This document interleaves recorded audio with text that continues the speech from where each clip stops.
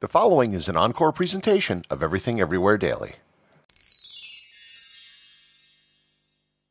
The 18th century French writer and philosopher Voltaire said, quote, "This body which was called, and which still calls itself, the Holy Roman Empire, was in no way holy, nor Roman, nor an empire."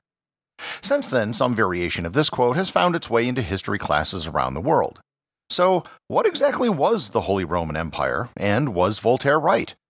Learn more about the Holy Roman Empire and find out if it was holy, was Roman, and if it was an empire on this episode of Everything Everywhere Daily.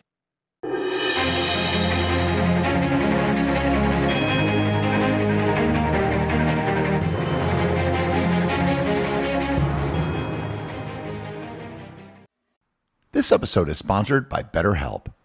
If you're one of the many people who have been struggling with your mental health, then BetterHelp is here to help. BetterHelp is an online service that connects you with licensed therapists who can offer you support, guidance, and personalized therapy from the comfort of your own home. With BetterHelp, you can communicate with your therapist through text, phone, or video calls, making it easy and convenient to fit therapy into your busy schedule. And therapy isn't just for people who may have experienced trauma. A therapist can help you become more self-aware and the best version of yourself. Take the first step towards feeling better today and join over 1 million people who've already taken charge of their mental health with BetterHelp. If you sign up today, in most cases you'll be matched with a licensed therapist within 24 hours. And if for whatever reason your therapist isn't a good fit, you can switch therapists at any time for no additional charge. Visit betterhelp.com/everywhere to get 10% off your first month. Once again, that's BetterHelp, HELP.com/everywhere. This episode is sponsored by Athletic Greens. AG1 by Athletic Greens is what I use for my daily supplement. I wake up, put a scoop of AG1 in water, and drink it to start my day. It's incredibly simple to do, and because it's simple to do, that means it's a habit I'm more likely to keep doing. That one scoop in the morning covers my day's nutritional bases and supports my long-term gut health with 75 high-quality vitamins, minerals, and whole food-sourced ingredients.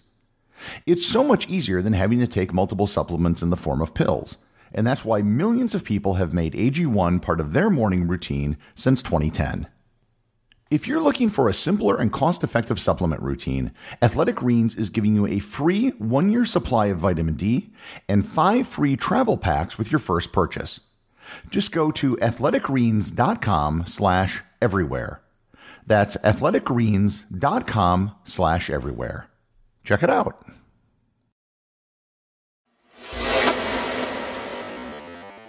After the fall of the Western Roman Empire, there was a period of chaos in Europe for several centuries.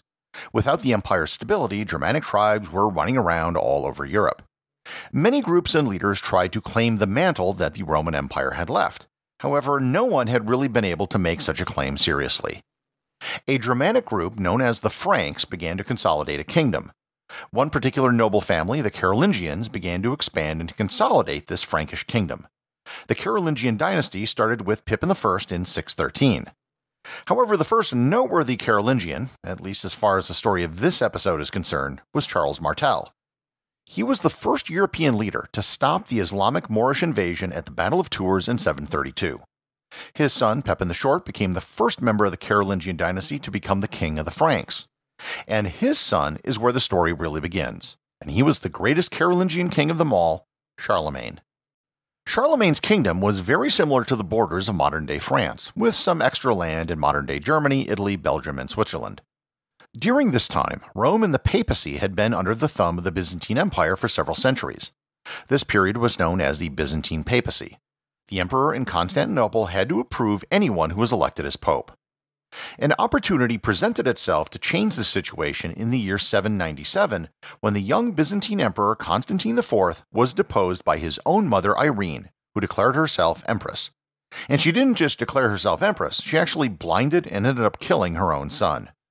The West didn't recognize female imperial rulers, so they considered the imperial crown to be vacant and were looking for an alternative. The Pope found this in Charlemagne, who had fought against the Lombards in northern Italy to help save the papacy. So, in the year 800, on Christmas Day, at the old St. Peter's Basilica in Rome, Charlemagne was crowned the new Roman emperor by Pope Leo III. Irene supposedly tried to arrange a marriage between herself and Charlemagne, which never happened. But but if it had, it might have totally changed the course of European history by reuniting East and West once again. When Charlemagne died, his kingdom fractured. The Carolingian tradition was to split the kingdom between all the king's sons. While the political power was fractured, one of the sons kept the title of emperor. While the crowning of Charlemagne was a theoretical shift in the imperial title, most historians don't consider Charlemagne to be the start of the Holy Roman Empire. His successors kept the imperial title until the death of Berengar I of Italy in 924. Then the imperial title was vacant until 962, when the title was bestowed upon King Otto I of Germany and Italy, also known as Otto the Great. Like Charlemagne, he was crowned Emperor of the Romans by Pope John XII in Rome in Old St. Peter's Basilica. This is usually considered the start of the Holy Roman Empire, but that term was not used at the time. And it also shifted the imperial title from France to Germany. Otto was the king of Germany, among other things, which made up the largest part of his realm. The king of Germany was not a hereditary position. It was an elected position. When selecting a new king, the electors could choose from the heads of several different dynasties who ruled different regions. This system of an elected monarch covering self-ruling regions became the hallmark of the Holy Roman Republic. Several different dynasties ruled the empire, sometimes alternating with different royal houses precisely because of this election system.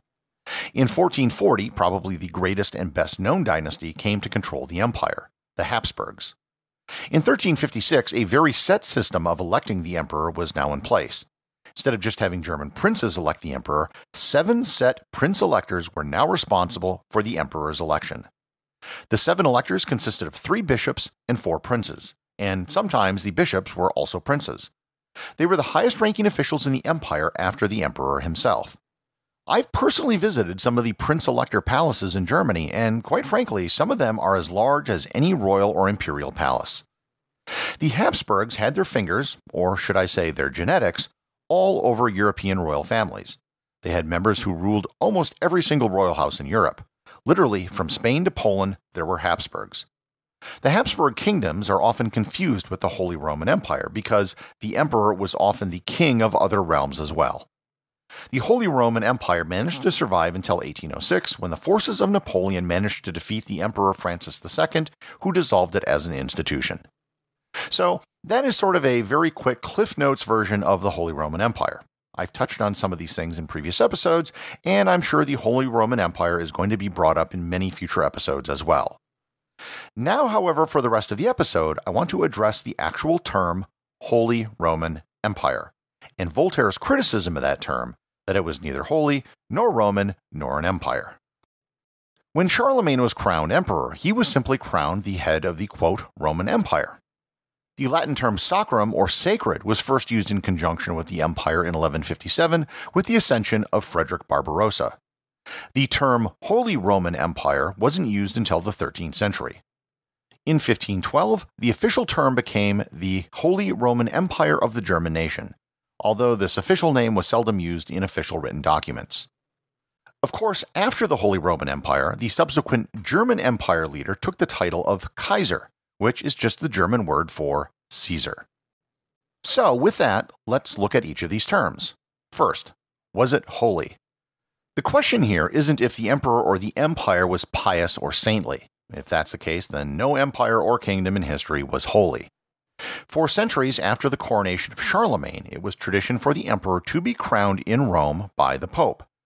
The empire was often simply known as the, quote, Christian Empire, even though that was a misnomer because there was still the Byzantine Empire, which was Christian, and every single kingdom in Europe was also Christian at the time. The emperor himself wasn't a religious leader, but he did have electors who were bishops, so the church did have a say in who would take the throne.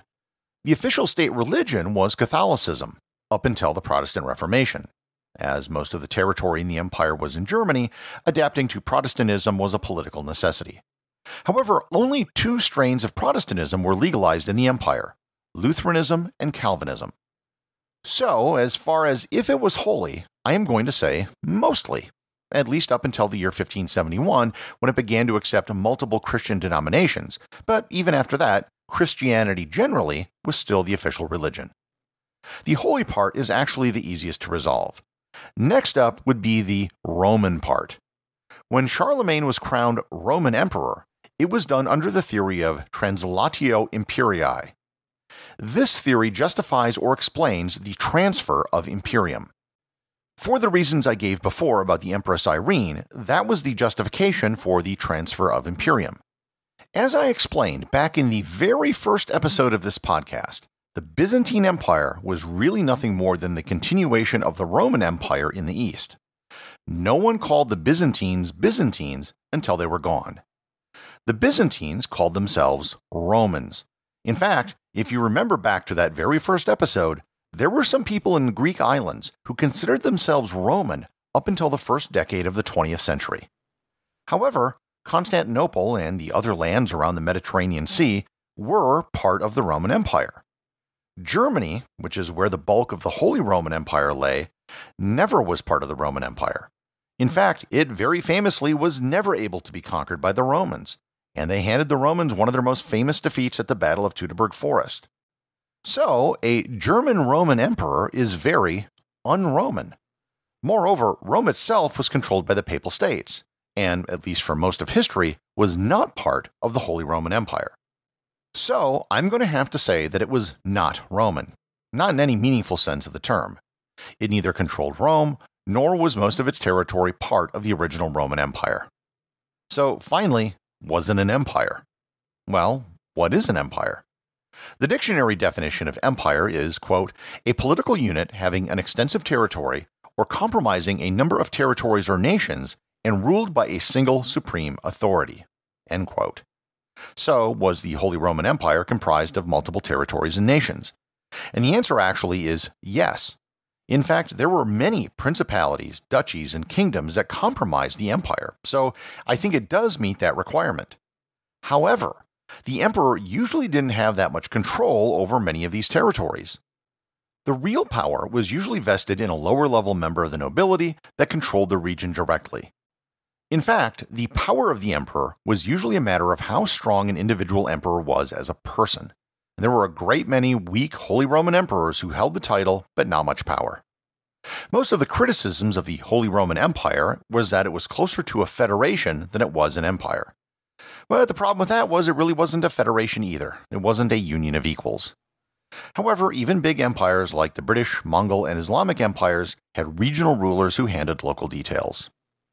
So, to sum it all up, I would say that the Holy Roman Empire was really a sort of holy, non-Roman quasi-empire. But that really doesn't roll off the tongue. The executive producer of Everything Everywhere Daily is Charles Daniel. The associate producers are Thor, Thomsen, and Peter Bennett. I just want to thank everyone, including the show's producers, who support the show over on Patreon. If you'd like to support the show, just head over to patreon.com, which is currently the only place where you can get show merchandise. Also, if you want to talk to other listeners about the show, head over to our Facebook group or Discord server, both of which have links in the show notes.